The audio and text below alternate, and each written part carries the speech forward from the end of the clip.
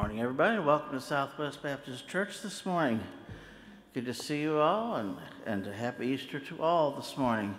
Would you please stand as we sing number 159, Christ the Lord is risen today, please.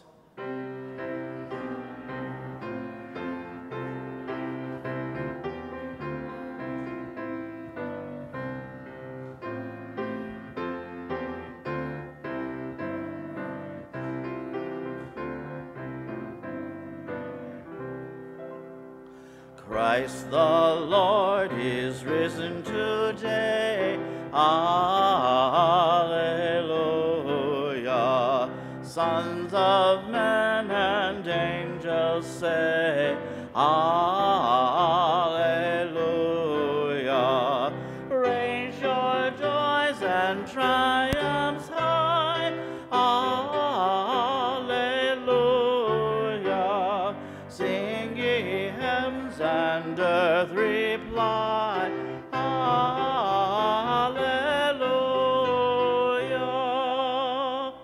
Lives again our glorious King, Alleluia.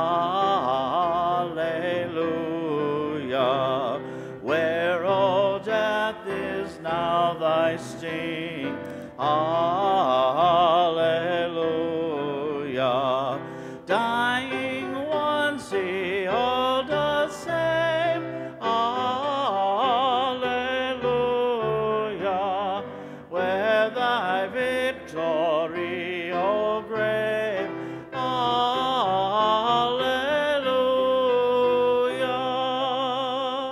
Love's redeeming work is done, Alleluia.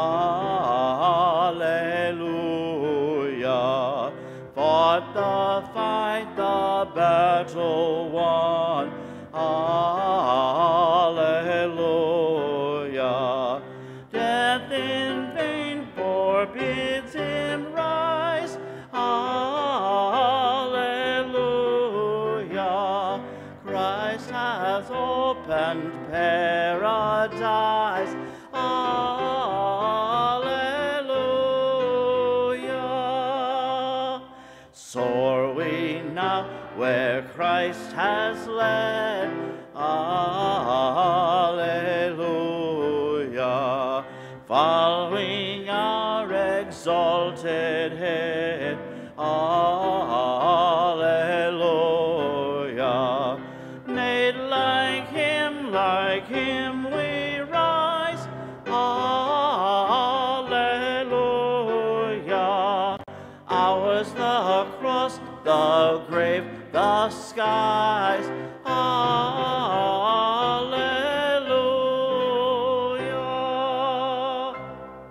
Thank you. Would you please be seated, please? And brother, I'm looking for the brother Matt, and I'm not seeing brother Matt. Well, tell you what, we'll may have those announcements just a little bit later then. Where's brother Matt? He's coming in the final stretch here, and we know the name of that slow horse, if old enough to remember.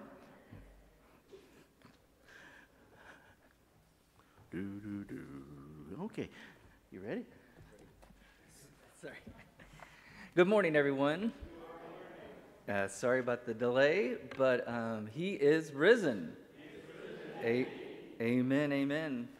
We're happy to have every one of you here to worship our resurrected Lord and Savior today, and to be with us on Easter and what it means today, because this is an important message today, because at the heart of the gospel, right, is the death of Jesus for our sins and the resurrection of Jesus. And we are just studying all this morning, and we'll hear the message today, how important that is, because that really is the heart, right? Jesus died for our sins, our personal sins, so that we can be free, and Jesus rose from the dead, proving that his sacrifice was acceptable. So let that sink into your heart today, because remember, Jesus said he's the resurrection and the life, right? And all who believe in him Even though they may die, they will have life and always have life. And so how we respond to that is whether we're a born-again Christian or not, and whether we have that life. So let that sink in, because at the end of our message, after Pastor George is done today, we always have a time of invitation, and that's a chance for us to have, that response, right? So if it's burning on your heart, like some of the disciples, they said, do you remember how our hearts were burning when Jesus was with us?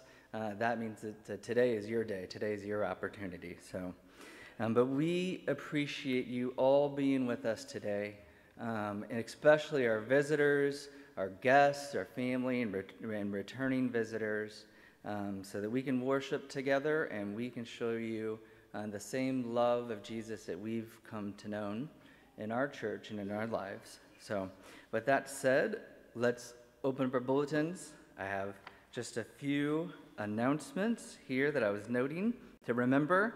And the first one is the Bible study that we have on Wednesdays that we're doing in John. I'm going to call that, I like the title Bible study, so I'm going to call that our Journey in John. So that's what I wrote down. So we are doing a journey in John, and we're learning all about what Jesus did, and so that we can help others understand that, and so we can have a better understanding ourselves and let it be life-changing. So remember that. That's on Wednesdays. If you can't make it in person, let me know. We can always show you how to get onto the live stream of that, so you can participate from home. We just want you to be able to participate and be part of our group, though. And then our prayer in unity for this month is based on Romans 5:8. But God demonstrates his own love for us in this: while we were still sinners, Christ died for us. So let that be on your hearts as we think about others that we want to share that with. And that's our prayer in unity each month, that we pray for something together in the church, and a unity, a corporate prayer, right? Together, right? And so that ask God to honor that. And then remember the missions and ministry team, how we, it's outside of the coat closet when you come in. There'll be a little donation bin there where you can turn in items for the food pantry, so that's ongoing. And then also on Saturday, May 11th at noon in Memorial Hall, there's going to be the ladies' spring luncheon. So that's where you can host a table, the women of the church. And so if you're interested in that, you want more information, you can mark the bulletin insert that you'll find in there at the bottom. It's noted in bold at the bottom, so that's the extra one. And so with that said, regarding the bulletin, if you could sometime during service fill it out, your name, as much information as you want to put. We just want to know that you were here. And then if two important things in the bulletin is at the bottom, there's some things that you can mark if you want to know more information about the church, or amen if you want to, you're interested in becoming a Christian or being baptized, or you just want to speak to somebody, you can note that down there too. And then the other important thing is in the back, you can mark your prayer request. We pray for, the deacons of the church will pray for those requests. We love to pray for you. We want to pray together and lift up your burdens up in agreement with you. And we do that each week. So share your prayer request. If there's something on your heart today, make sure you put that down. We keep those confidential, so that's not shared with the rest of the church. So we'd be happy to do that or speak with you. And with that said, we'll turn it over to a time of worship and song and the hearing of God's word, and we'll lift up our hearts to him who is our resurrected Savior. Let everything else, give all our burdens up to him so we can put this focus on him and him alone. So thank you.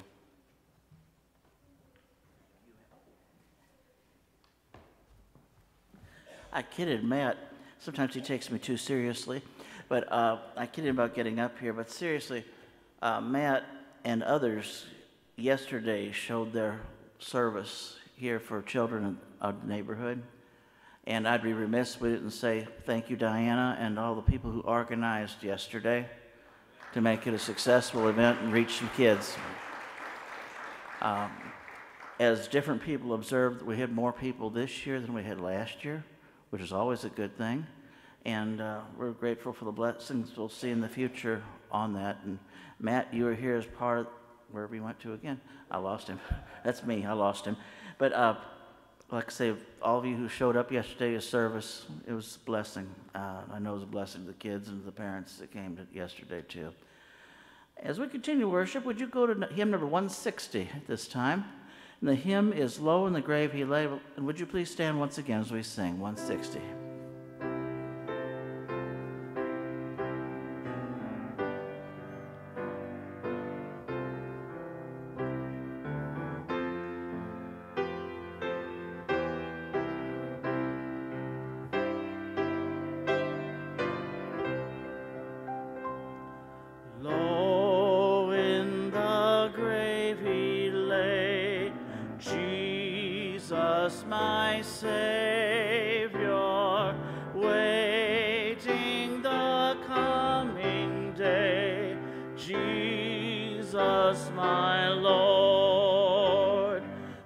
From the grave he arose, with a mighty triumph for his foes. He arose the victor from the dark domain, and he lives forever with his saints to reign. He arose,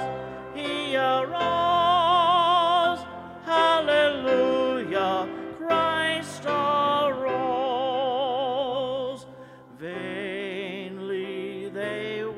His bed, Jesus my Savior. Vainly they seal the dead, Jesus my Lord. Up from the grave he arose, with a mighty triumph for his foes. He arose the victor from the dark domain, and he lives forever with the saints to reign. He arose, hallelujah, Christ arose. Death cannot keep his prey, Jesus my Savior.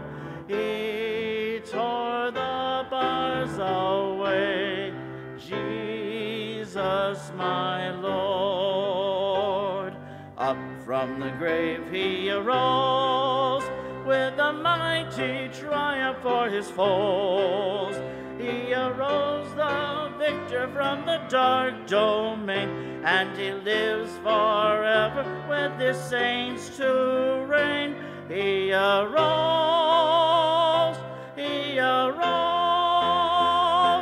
hallelujah, Christ arose. Thank you. Would you please remain standing? And Brother Douglas will be coming to share our responsive reading at this time.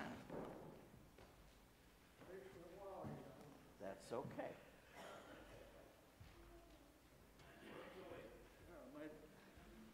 Main thing is safety first. Okay. Okay, we'll have our reading, and it's Mark 16, verses 6 to 13. But he said to them, "Do not be amazed. You are looking for Jesus the Nazarene, who has been crucified. He is risen. He is not here. See, here is the place where they laid him.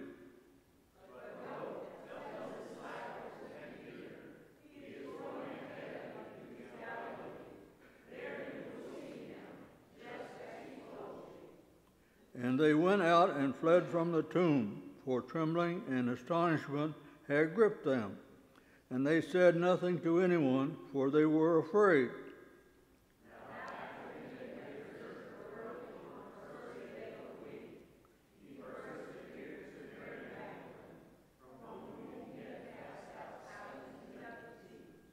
She went and reported to those who had been with him, while they were mourning and weeping.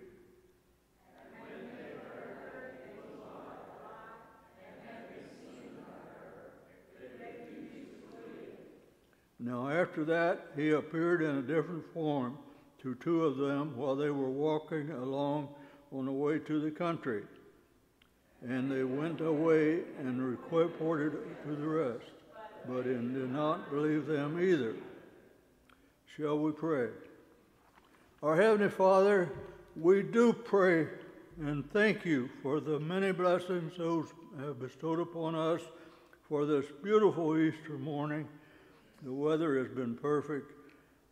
We pray that you will forgive us for any of our shortcomings and praise our government, our first responders, police, medical people, and each person that comes through our front door, and also those that pass by, because everybody needs our prayers. These things we ask in Jesus' blessed name. Amen. Hallelujah, Jesus!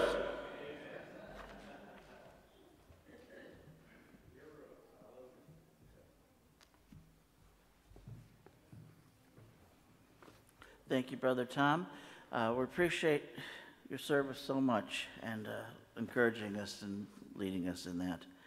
At this time, would you please look around the room and give a friendly wave to people you see, people you know, people you don't know, and make sure to make notes to make friends before you leave today, that you'll have a new friend to come to church with next week. And we're certainly glad to see regular people back, visitors here, and everybody that is here. We appreciate you so much, and hope that you are blessed by our service today and worshiping the Lord on the special day, Easter. I'll just make sure I was giving you enough time to communicate there. So maybe one more smile around the room there. Okay. Would you please join hymn number 400? No, I'm jumping ahead now. I get so excited by Easter, I'm going someplace else. All right. Well, we go to the family of God. Okay.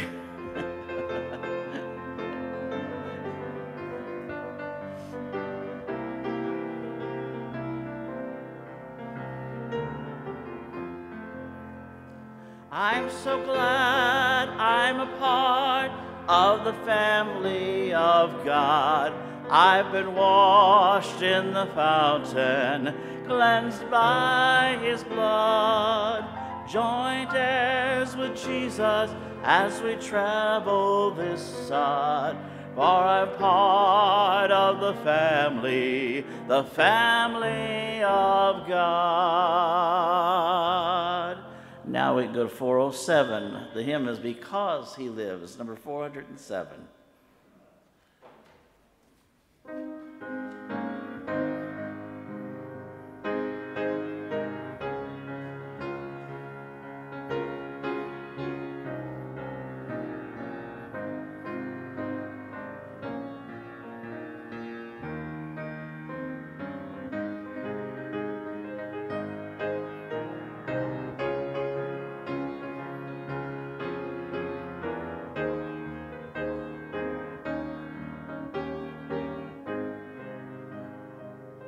God sent his Son, they called him Jesus. He came to love, heal, and forgive. He lived and died to buy my pardon. An empty grave is there to prove my Savior lives. Because he lives, I can face tomorrow. Because he lives, all fear is gone. Because I know he holds the future, and life is worth the living just because he lives. How sweet to hold a newborn baby and feel the pride and joy he gives. But greater still the calm assurance. This child can face uncertain days because he lives. Because he lives, I can face tomorrow. Because he lives, all fear is gone. Because I know he holds the future, and life is worth the living just because he lives. And then one day I'll cross the river, I'll fight life's final war with pain. And then as death gives way to victory, I'll see the lights of glory, and I'll know he lives.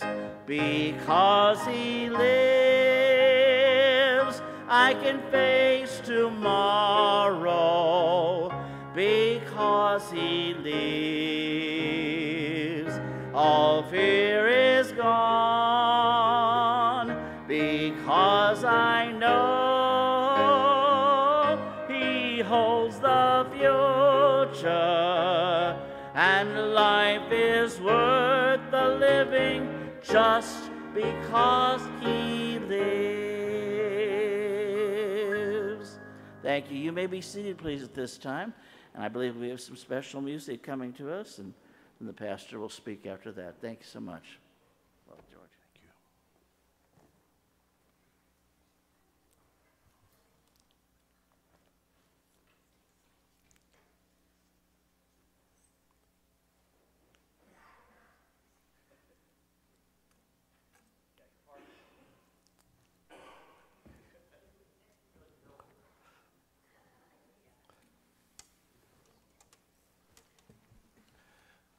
Ever since I met Jesus, I've been very conscious that I am never alone, and that has always been a great comfort. Since I become a papa, I am also never alone, and that too is a great comfort. When given the opportunity this morning to bring special music, I asked God, well, what should I sing? And the song that has been chosen is called Above All. So pray for me. I'm still trying to remind my fingers and my voice how to play and sing after my long illness.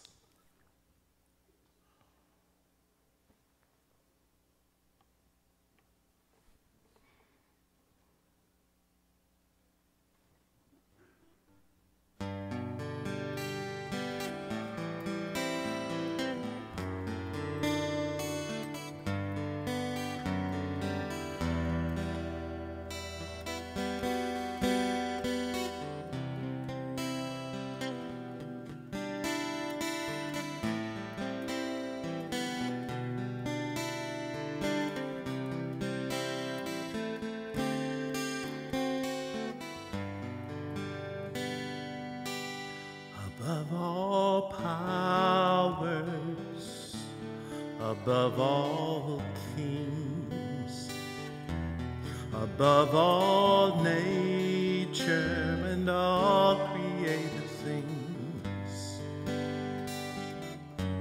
above all wisdom and all the ways of man,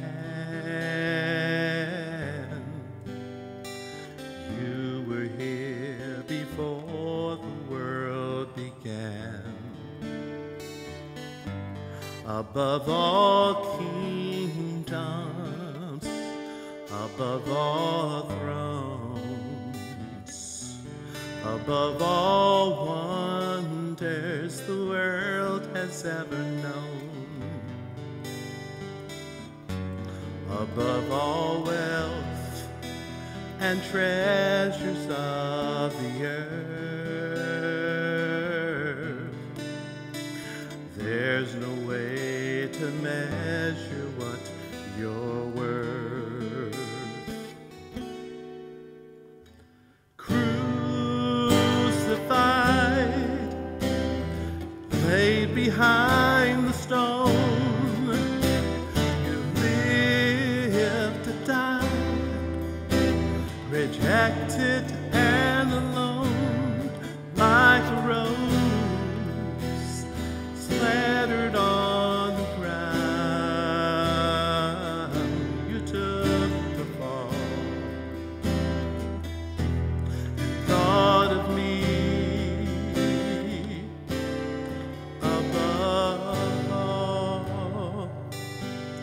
above all powers, above all kings, above all nature and all created things, above all wisdom and all the ways of man. You were here before the world began. Above all kingdoms, above all thrones, above all wonders the world has ever known, above all wealth and treasures of the earth. There's no way to measure what you're worth.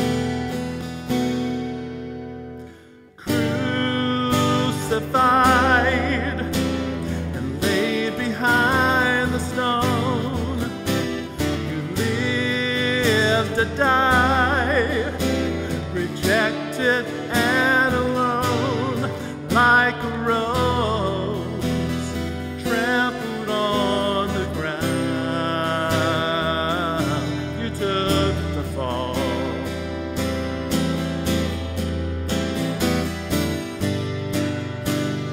and you thought of me.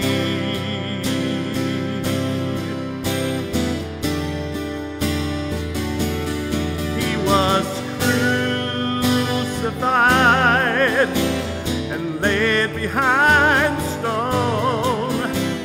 He lived to die, rejected and alone, like a rose trampled on the ground. He took the fall and thought of me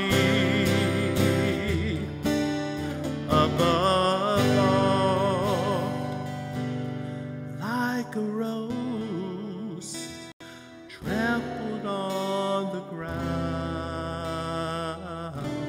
He took the fall and thought of you above all.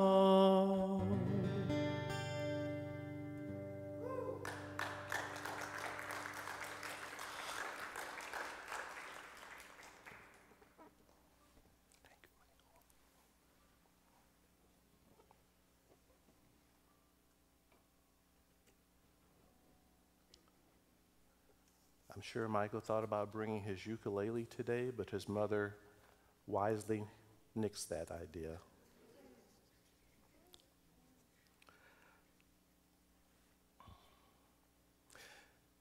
He is risen. He has risen. And because he has risen, we are here and we have hope in Jesus. Amen. Before God called me as a preacher and as a pastor, I made my living as a business consultant. And I had the opportunity to work with a lot of the Fortune 500. That includes the Walt Disney Corporation. And what stood out to me when I went there, I was at one of their huge mega facilities in California, was the cultural foundation of all of the people that made up the Magic Kingdom, the people behind the magic, how they all bought into it, how their thinking was so much beyond ours that if you've ever gone to Disneyland or the Disney World or the Epcot or even just watched some of their animations, you go like, my goodness, I could have never thought of stuff like that. Well, Pastor Chuck Swindoll, he met a gentleman who served on one of Disney's boards. And he had all sorts of amazing stories. He said, now, in those early days, they were really pretty tough. But that remarkable creative visionary refused to give up. Everything Walt says he wanted to do, people said, no, you can't do that. And so he said, I especially appreciated his sharing with me how Disney responded to disagreement when people disagreed with him. He said that Walt would occasionally present something that was just unbelievable, an extensive dream he had just been entertaining, and he wanted to make it happen. Almost without exception, the members of the board would gulp, blink, and stare back at him in disbelief, resisting even the thought of whatever it was that he was thinking. But unless every member resisted the idea, Walt Disney wouldn't pursue it. He said, if they don't resist it, if they don't think it's so amazing, too amazing to actually become reality, then my dream isn't big enough. The challenge wasn't big enough to merit his time and creative energy. Now, Jesus' disciples, they were also in agreement, in amazement, and disbelief from about the news that he had risen from the dead. It was a big challenge, but it was better than Disney. Jesus prevailed and convinced them. What will it take for us to believe in the resurrection of Jesus Christ? Our text today comes from the Gospel of Mark, one of the more abbreviated Gospels when it comes to the account of the resurrection. Mark 16, verses 7 and 8 says, but he said to them, do not be amazed, for you are looking for Jesus the Nazarene. He has been crucified. He has risen. He's not here. See, here's the place where they laid him. But go, tell his disciples. And Peter, I like how they added, and Peter. He's going ahead of you to Galilee. There you will see him just as he told you. Let's pray. Can you help Papa pray? Heavenly Father, we are just privileged to experience another Resurrection Sunday celebration. We never know when it's going to be the last Resurrection Sunday celebration before you come back for your church. But we know, Lord, that you have delayed your return because we still have work to do. And so for all of us here, whether we're here physically, whether we're listening, whether we're watching a recording, speak to us from your word today. Oh, Holy Spirit, stir our hearts that we might believe in the resurrection.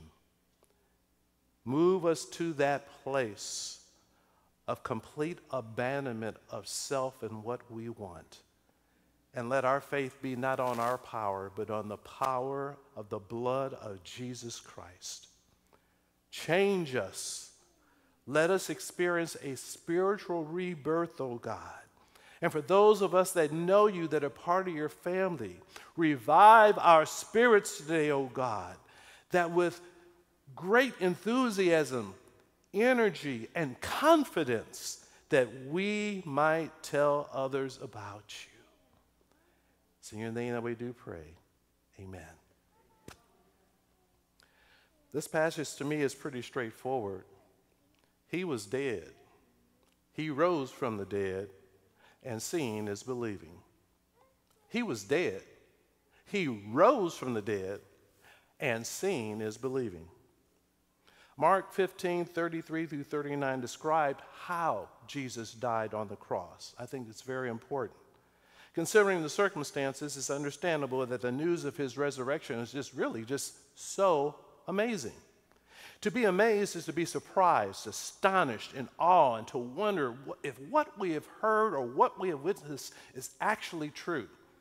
I mean, have you been in a situation where you were just so amazed you're wondering, are my eyes tricking me? Are my ears tricking me? Is what I'm feeling or tasting, is this really real? You know, that expression, you had to pinch yourself to make sure you're not dreaming? Okay, so this is the space where the disciples were when the women came and told them that Jesus, the tomb was empty and Jesus had risen from the grave. So Mark writes, beginning with verse 33, when that 6th hour came, darkness fell over the whole land until the 9th hour. At the 9th hour, Jesus cried out with a loud voice, Eloi, Eloi, lema sabachthani, which is translated, my God, why have you forsaken me? And when some of the bystanders heard him, they began saying, look, he's calling for Elijah. And someone ran and filled a sponge filled with sour wine and put it on a reed and gave him a drink, saying, well, let's see if Elijah comes to take him down. But Jesus let out a loud cry, and he died. And the veil of the temple was torn in two from top to bottom. And when the centurion who was standing right in front of him saw that he died in this way, he said, truly this man was the Son of God. End of quote.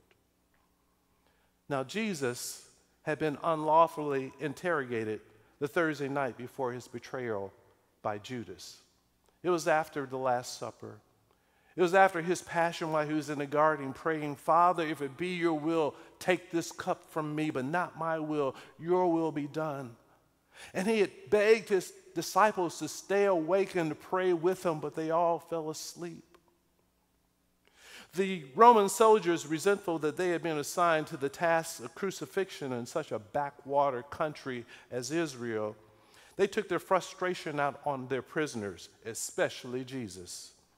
They blindfolded him, and they began punching him and mocked him to identify who hit you. They pulled out handfuls of his beard. They whipped him with a cat of nine tails and embedded with sharp stones and laid his back open, and the blood just profusely began running down. They fashioned a crown made of long Judean thorns, and they beat it into his scalp with a stick so it wouldn't move. By putting a purple robe on him, they mocked him again by pretending to worship him as the king. They made him carry his own cross, but he was so weak he couldn't do that, so Simon of Cyrene came to help him in that. Arriving at Golgotha, the place of the skull, Jesus and the others condemned to die with him on either side, thieves. They were at the point of no return. Before they nailed him to the cross, they roughly pulled off that robe, causing the wounds that had begun to congeal, to rip open and start bleeding all over again. A sign, the King of the Jews, was put over his head so people would continue to mock him. What a grotesque human adornment the three of them must have been on that day. Their bodies nailed to the cross, hands and feet, were then dropped into that vertical shaft, dislocating their shoulders and probably ripping the ligaments and tendons in their hands and also in their feet. They were in agony. Yes, Jesus had to die for our sin, but heaven certainly was not happy about it. A supernatural darkness fell over the land at noon and continued for 3 hours. God imputed that as he moved from the account, all of our human sin accounts, he moved that and put it in Jesus' account. So Jesus cried out, Father, Father, why have you forsaken me? Well, God, whose continual presence Jesus had from the time he was born, now God could no longer have that intimate communion with him because God is holy and righteous. He cannot have communion with sin. That's why we cannot know God until we confess our sin and we repent from that and ask Jesus to move in and to clean us up. In his humanness, Jesus felt forsaken, and then Jesus died.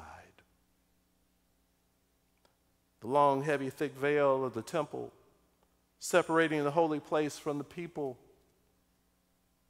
was torn in two. For Jesus' death provided a bridge to God for all who believe. We're no longer separated. We don't need priests to sacrifice for us. Jesus is our high priest, and he is the Lamb of God who takes away the sin of the world. We have no need for any other mediator. And to make certain, it's noted in Matthew and Luke's Gospels, they record that the Romans pierced his side with a spear. Blood and water came out. And Luke, of course, who was a physician, and modern physicians would tell you when someone has died, the blood serum and then the red blood cells, they separate. That was proof of death.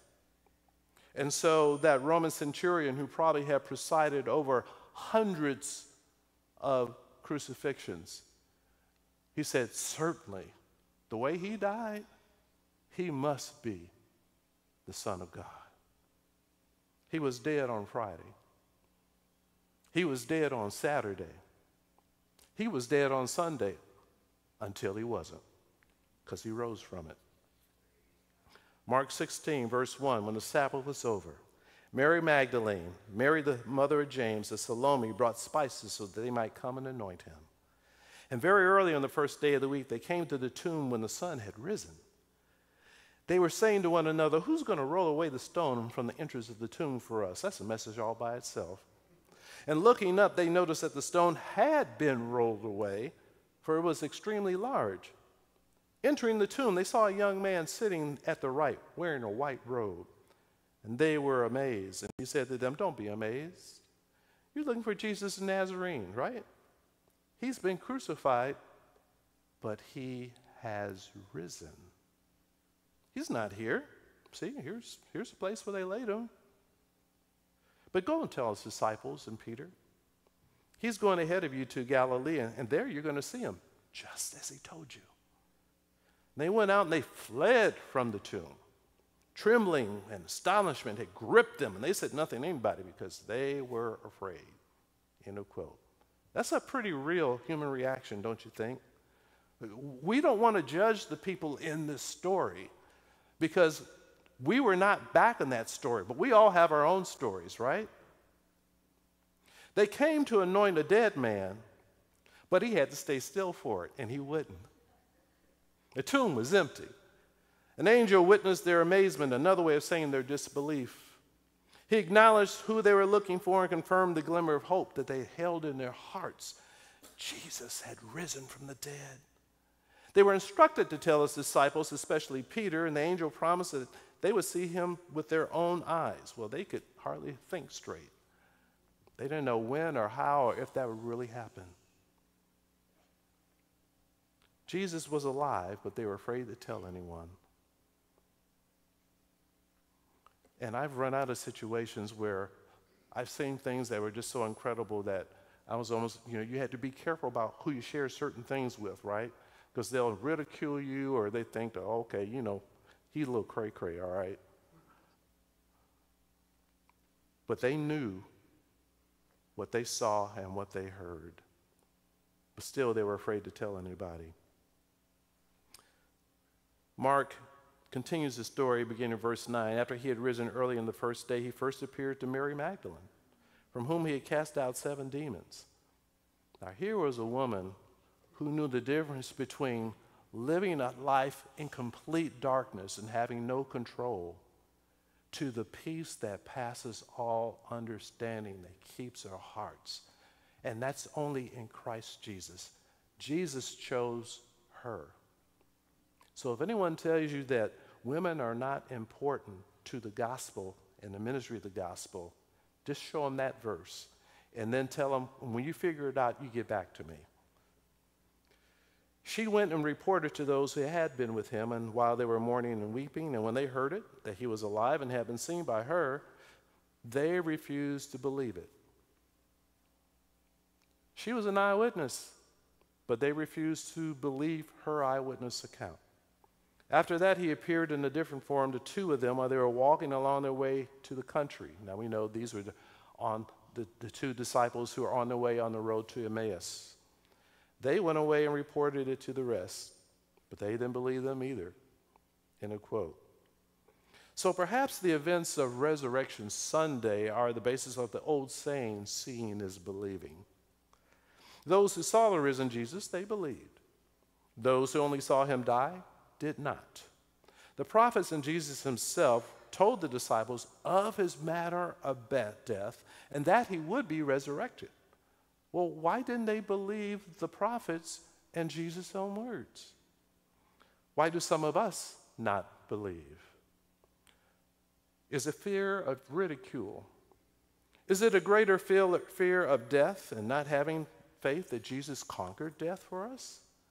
What will it take for us to wholeheartedly believe in the resurrection of Jesus? Well, seeing is believing. Even though faith is not dependent upon physical evidence, faith and evidence are not mutually exclusive. The angel had shown the women proof of the resurrection by inviting them to see the place where they laid him, but they still wanted further proof of actually seeing Jesus alive. So the angel reminded them of Jesus' earlier predictions of his resurrection and the promise that he would precede his disciples into Galilee. So Mary Magdalene saw him, and she believed. The two men on the road to Emmaus, after they had broken bread, after that long walk, as they're filling in the stranger of all the things that happened in Jerusalem, and, you know, I can't imagine Jesus' face while they're telling this story, right? And he's like, really? What happened next? Oh, that's incredible. And it wasn't until they broke bread. There was something in his breaking the bread. You know, Jesus said, I am the bread of life.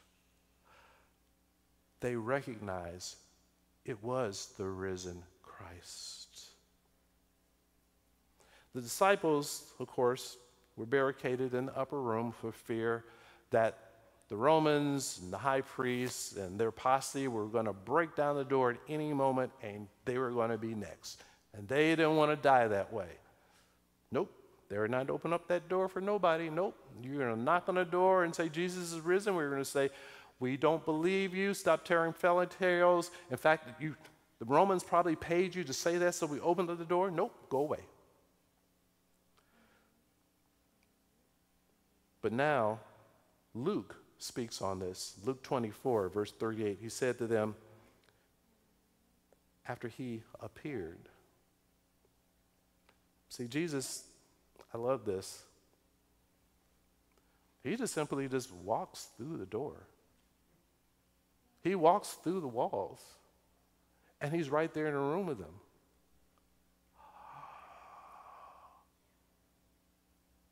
Jesus? Looks like Jesus. Do you think maybe it's a ghost? Jesus? And he said, why are you frightened? And why are doubts arising in your hearts? Look, my hands. Look at my feet. It's I myself. You can go ahead and touch me. Go ahead. Does a ghost have flesh and blood that you can feel? And then when he said this, he then showed them his hands and his feet. So they had that opportunity to see. It was then that they believed. So the question is, what does Jesus have to show you and me in order for us to believe in him? What does Jesus have to show us to not simply believe in the historical Jesus, but that he is risen from the dead and he's coming back for his church? For me, it was the testimony from the Bible from those who were eyewitnesses. Having served on a jury before, I can confirm that eyewitness reports carry a lot of weight. When I first read John chapter 1, I love the Gospel of John, beginning with verse 9 through 12 as a teenager, the Spirit of God spoke to my heart from the scripture in a way that for the first time I could see that Jesus was real and that he died for me. John wrote, "This was the true light coming into the world, who enlightens every person." You know we need spiritual light to see Jesus clearly, right? He was in the world, and the world came into being through him. He is our creator and sustainer. Yet the world didn't know who he was. They didn't recognize exactly who he was. And when we are invested, I find, in the ways of the world, we don't know who he is either. We're blinded because we're so much thinking about and always looking at the things of this world, the things of the flesh, the things that are going to perish. But Jesus is eternal, the great I am. When he opens our eyes, we can see him and believe in him, because it's only spiritual rebirth that opens our eyes to see Jesus today. Have you been born again? Have you been born again? Would you like to be born again? If you want to be born again, then come and see. Come and see Jesus. Come and see the empty tomb. Mary, Mary, who breathlessly cries out, "Rabboni." Come and see Mary, the mother of James, who collapses at his feet in worship. Come and see Simon, who Jesus renames Peter, and who insists on a death worthy of his Savior. Come and see the holes in his hands and in his feet, Thomas, so you know the price that he paid for you and you'll stop doubting.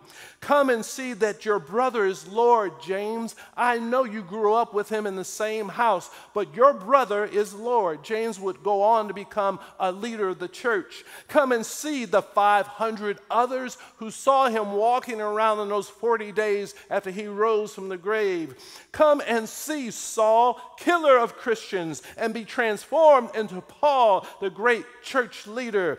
Come and see, teachers, that the word that you love is alive, for Jesus is the word of God. Come and see, death, that your sting is no longer final. Come and see, skeptic, the pierced hand reaching out to you right now today. And I don't know which one of these people that you can identify with, but come and see Jesus and he will save you. He will change you. And he will give you a destiny of hope for all of eternity. In closing, Dr. Tony Evans tells of a little boy one day who was lost and he couldn't find his way. Anybody here ever been lost? I mean, really lost? You had no idea where you were. You just, okay. He started to cry because he was so lost. That's right. You need a hug. That's right. Stranger saw this little boy crying, and he came up to him and he tried to comfort him. He said, "Well, what's wrong, son?" And the little boy said through a flood of tears, "Well, I can't find my way home." Right now, every mother's like, "Oh no, don't ever let this happen to my babies, my grandbabies." And, yeah, right. "Is there anything near your house," the man asked, "that you can remember?" The boy thought about it for a moment. He says, "Well, there's only one thing I can remember. There's a building near my home that has a cross on it." The man knew exactly which cross the boy was talking about. So he took the boy by the hand and he walked with him to the church. Can Papa have your hand? Oh, it's full of toys. This is another reason why we can't see Jesus. And we won't give him our hand because our hands are so full of things. And we live in pursuit of the material things. I guarantee you, 6 months, 6 weeks from now, we won't even be able to find this toy. He walked him to the church, the building with the cross. When the boy got to the church, he knew exactly how to find home. When he found the cross, he found home. End of quote. If you've ever been lost, and I have, I remember how terrifying it was. I thought I had taken the correct train to go back to my home on the south side from school. Instead, I got on the wrong train and it took me north all the way to the end of the line. I must have been at least 45 miles away from home, and this is in Chicago. So you got all that dense city in between, and I had to find something called a payphone for you Gen Zers. You can Google it, okay? I found a payphone, and I was really glad that I had change for the payphone. And I called home. I can't remember if I got a sister or my mother or father on the line, and told them where I was. And so they were trying to tell me how to get, we'll do this and do this and do this. I was so afraid that I was frozen. And I said, will you just come get me? And so they did. They took all of those trains.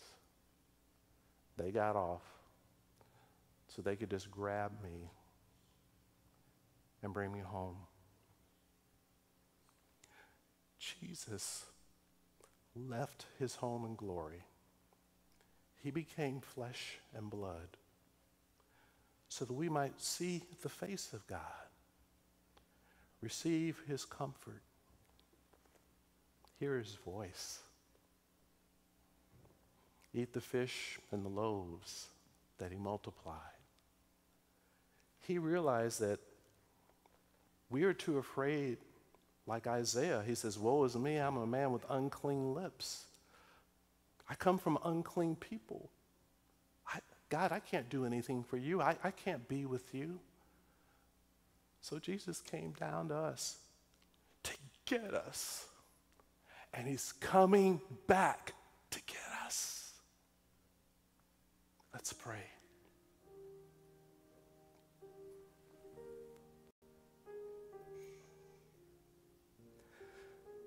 Jesus, in our amazement, in our doubt, and in our fear, your hand of grace is always available to us. You revealed yourself in that generation. You revealed yourself before that generation to your first covenant people, and you continue to testify of yourself and reveal yourself in this one.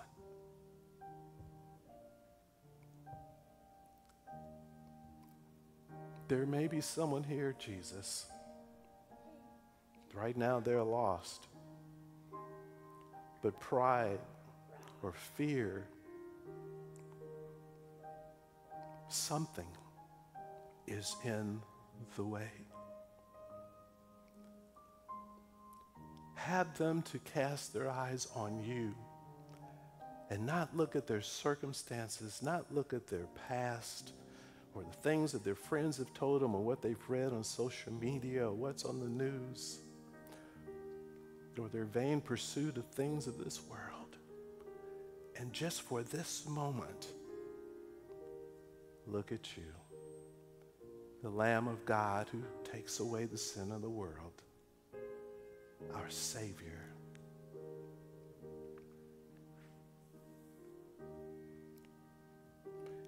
And if this is you, just pray this simple prayer with me. Jesus, I confess that I am a sinner. I've not known you, or I have fallen away from following you. I've let other things get in the way. I want to take your hand. I know your hand has reached out to me, and I know I'm not worthy, but so I confess my sin and I turn away from it, oh God. I believe that you rose from the dead, that you conquered death, that you satisfied my sin debt. So Jesus, come into my life and change me. I surrender. Lamb of God, I come. See me where I am. Meet me where I am. And Jesus, I've been running from you for a while. Oh, when I was younger, I loved you. I was baptized. But adolescence, hormones got in the way. Drugs got in the way. Alcohol got in the way. Life got in the way. Relationships got in the way. My career got in the way. Disease got in the way. Death took people that were dear to me away, and that's gotten in the way. I'm mad at you, God. I don't understand. But I want to, and I need your comfort. So forgive me and strengthen me and let me become a productive disciple again. It's in your name that I do pray. Amen.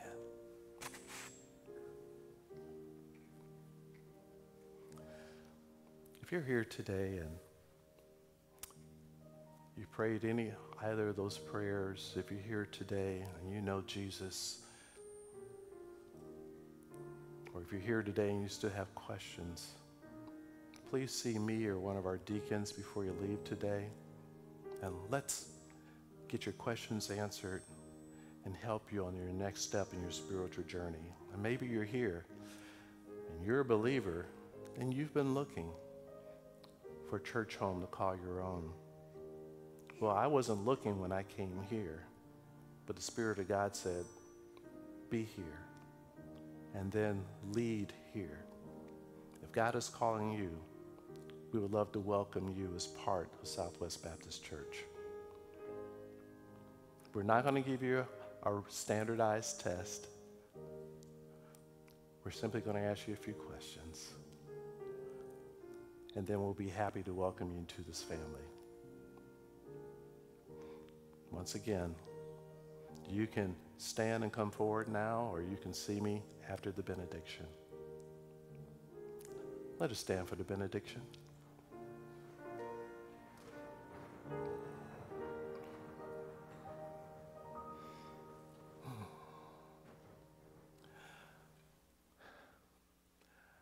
After we are saved, we can truly say, now unto him who is able to keep you from falling and to present you faultless before his presence with great joy, to the only wise God our Savior, be power, majesty, and dominion, now and forever. And the church said, amen.